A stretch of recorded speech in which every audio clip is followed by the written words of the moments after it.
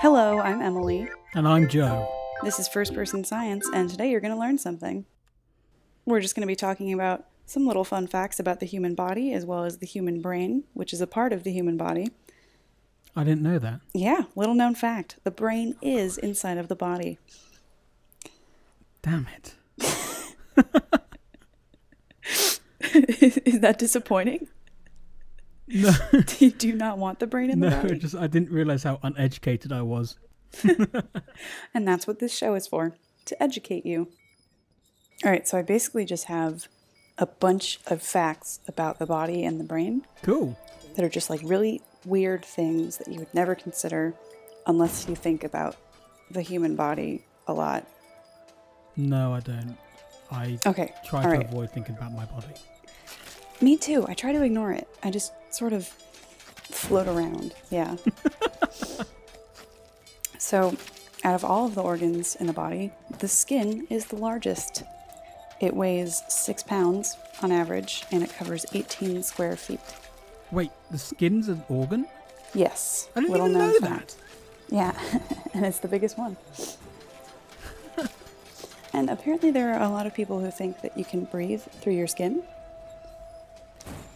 which just isn't true or anything resembling true. That colloquialism where I need to let my skin breathe? Yeah. And it's like if you're letting your skin breathe, you're doing something wrong.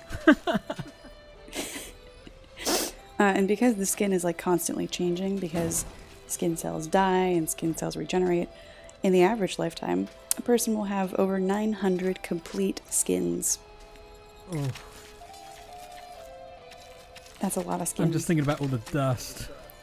Oh, yeah. Mm-hmm. That's so disturbing. Yeah, it's great.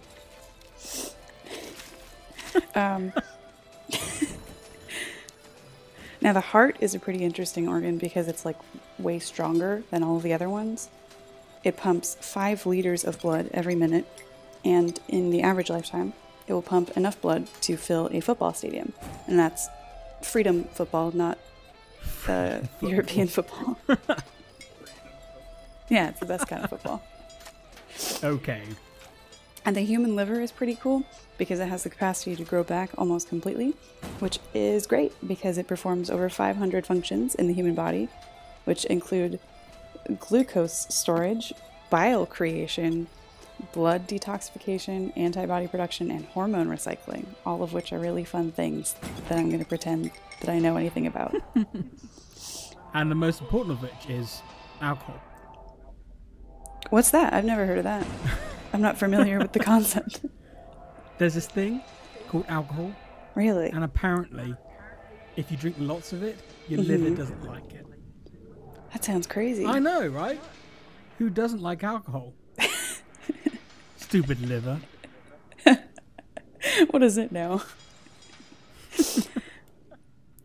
Here's a fun fact. So human babies have 60 more bones than human adults. Is that all in the skull, or is it... I have no idea. They're just there. Because that's the soft spot, isn't it? The bones haven't fused together so they can squeeze through the birth canal. Yeah, babies are so weak. Yeah. Like, grow up. Yeah, they can't even walk when they're... I know, like, get it together. Please. A giraffe will fall like 6 feet and then start walking. Human babies are useless. Yeah, I know. Just like too many bones, not enough skills. Like, what are they doing? So all the blood vessels in the human body, if they were laid end to end, would span 100,000 miles. Wow. And all the DNA, 10 billion miles. That's a lot of miles. That's all the way to Pluto and back.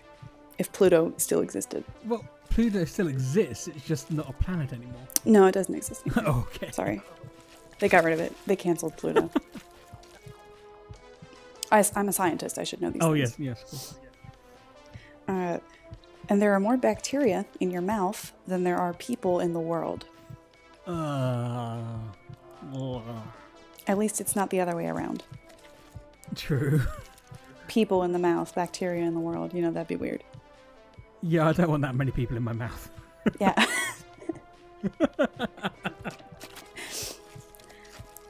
So sneezes, as a function, they can generate winds of up to, here, I put this in freedom units, so I'm sorry, 100 miles an hour. It's right, coughs. We use miles here. Really? Yeah. That's new. No, it's not new.